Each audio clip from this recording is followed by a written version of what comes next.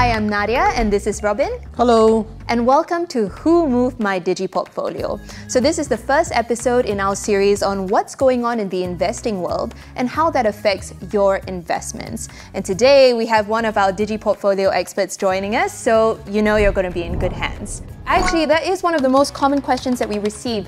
Who is behind digiPortfolio? And now you all have your answers. This gentleman right here. Robin, tell us about yourself. I'm Robin Che. I'm from the discretionary portfolio management team. I've been in the investment industry for the last 25 years. Happy to be here to speak to you today.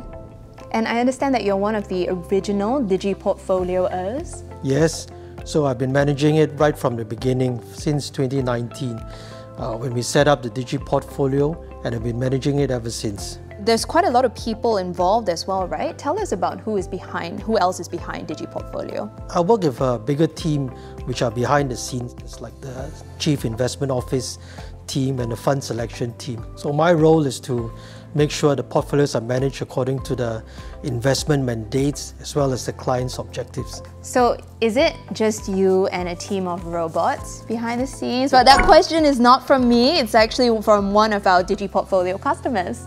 No. The digiPortfolio is an interface between the bank and the customer. So that is the hard lifting part, the interface with the customers. We invest in a more conventional way with a bunch of smart people in the team. Robin, you invest for others. I'm sure you invest for yourself, right? Do you do it in the same way? Yes, I do. I use a core satellite approach. This means that I have a stable core portfolio of investments that keep for the long term and some selected smaller satellite investments. So what I do is, instead of trying to pick a few big winners, which can also potentially be volatile, I take a systematic approach to spread the risk while seeking potential gains over time. So the key really is to have a diversified portfolio and stay focused for the long term. For example, if you are investing for retirement. So this means that the investors should focus more on spending time in the market rather than to try and time the market. It might sound quite simple and also very challenging during choppy markets like what we're seeing this year. In times like these, I focus on the fundamentals and practice dollar cost averaging for my core investments. Can you explain more about dollar cost averaging? Dollar cost averaging is simply spreading out your investment dollar by investing in regular intervals at fixed amounts. So no matter what the conditions are like, you try and average your cost over time.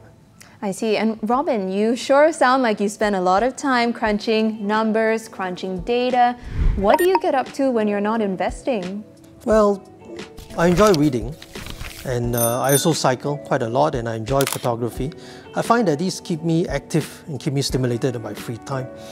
I think that they also teach me to pay more attention to things, like for example, photography is not just the subject matter, but everything around it, the background, the lighting, or even really how it's framed, and it's something like investing. Right, that's a very interesting perspective. And before we go, do you have any final words of wisdom? Follow Warren Buffett's quote, which is to be fearful when others are greedy and be greedy when others are fearful. What he basically meant was that don't be carried away by greed and fear.